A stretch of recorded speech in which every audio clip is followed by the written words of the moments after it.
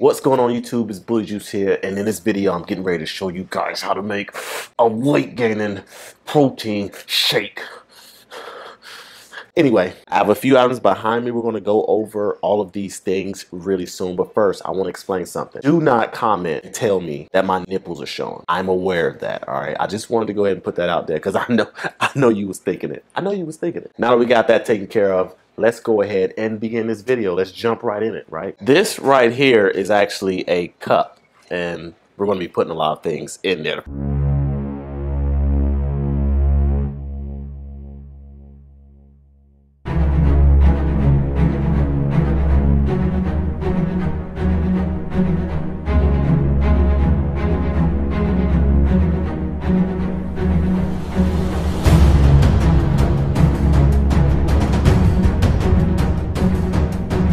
First thing we're going to put in there is a bunch of oatmeal.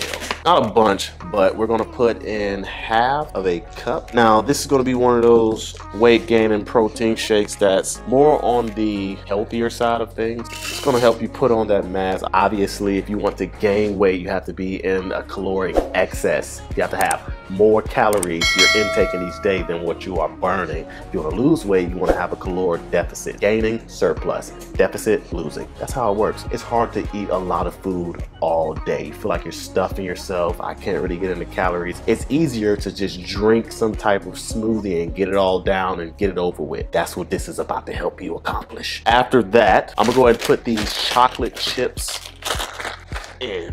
These things right here, it's gonna change the game as far as making the shake taste a little bit better. It's gonna change the game. We're gonna put in 2 tablespoons right there. Now also we're gonna throw in some organic bananas. They don't have to be organic. That's just what I picked up at the store. So this is what we're gonna use. 1 entire banana. You don't have to cut it up if you want to. You can literally just break off pieces, put the entire thing in there. I love bananas. That's going to be the only fruit we use in this smoothie. Sometimes I actually add some blueberries, maybe some strawberries, definitely blueberries quite often because I know what they do on my body.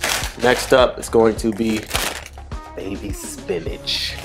It can be grown people spinach as well. It doesn't have to be baby spinach, but in this video we're going to use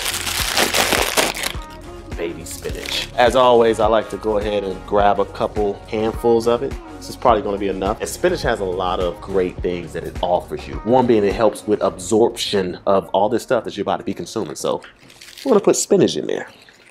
Now, one thing I like to do is go ahead and rinse off the spinach before I actually throw it in the cup with everything else. And once I'm done, it's easy from there. Cut it up a little bit with my fingers or tear it up. And if you notice, I'm putting in all the dry things first. That is what I like to do before I start adding all the things that's actually going to be moist, I guess. Next up for me is going to be some peanut butter. Right? And I say for me because there's going to be actually another option that you could utilize if you'd like to, and that's going to be peanut butter powder. Now there's a lot of differences between the two, and it's going to depend on what you're trying to achieve. You got peanut butter powder, you got actual peanut butter. The purpose of this is actually going to be high calorie shake. So the peanut butter actually have more calories, a little bit more fat than the powdered peanut butter.